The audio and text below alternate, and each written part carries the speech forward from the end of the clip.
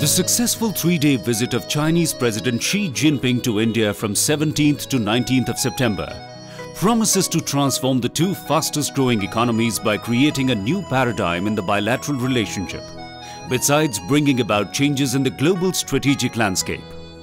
The two countries, which account for 35% of the world's population, have decided to align their development strategies. As Prime Minister Narendra Modi put it, every inch covered by both countries can rewrite the history of humanity, and every mile crossed will go a long way in making this planet a better place.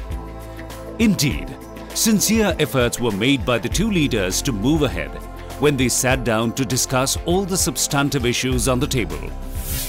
Prime Minister Narendra Modi emphatically voiced his concern over the transgressions on the line of actual control and underscored the need for the early resolution of the boundary question. सीमा पर शांति और स्थिरता के लिए LAC की clarification बहुत बड़ा योगदान दे सकती है. The Chinese president endorsed his views that LAC has to be demarcated so that such incidents do not impact bilateral relations. Both the leaders agreed that boundary issue has to be resolved at the earliest. The new strong and sensitive government, which is in a proactive mode, signed a plethora of agreements with China, ranging from high-speed trains to peaceful uses of outer space. New route to Kailash Mansarovar from Nathula Pass will be opened for the Indian pilgrims. It was also decided to begin discussions on civil nuclear energy cooperation that will bolster broader cooperation on energy security. Two industrial parks will be set up in Gujarat and Maharashtra. The Chinese also made a commitment for a 5-year economic and trade development plan. China has pledged $20 billion in infrastructure and manufacturing sectors.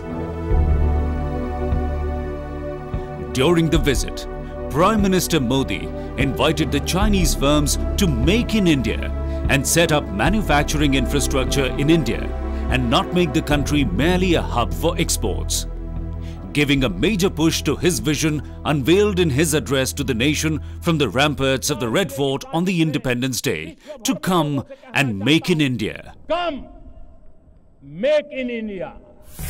The idea is to make the Made in India tag a synonym for excellence, greater market access to Indian goods in China, and bridging trade deficit were the thrust areas. Besides the warmth and bonhomie that was witnessed between the two most powerful leaders of their respective countries, it was the willingness to engage on all contentious issues that promises to give a directional change to the relationship that has witnessed several irritants in the past. Chinese President Xi extended an invitation to Prime Minister Narendra Modi to visit China early next year. With thrust on promoting people-to-people contacts, 2015 has been designated as Visit India Year and 2016 as Visit China Year. For the first time, making a departure from protocol, Prime Minister Modi chose to personally receive the Chinese President and the First Lady in Gujarat. The idea was to showcase the beauty and the development beyond Delhi to the visiting dignitaries. Chinese President Xi commenced his visit from the land of the Mahatma and the home state of Prime Minister Narendra Modi that has become a global business and investment hub and a role model for other states.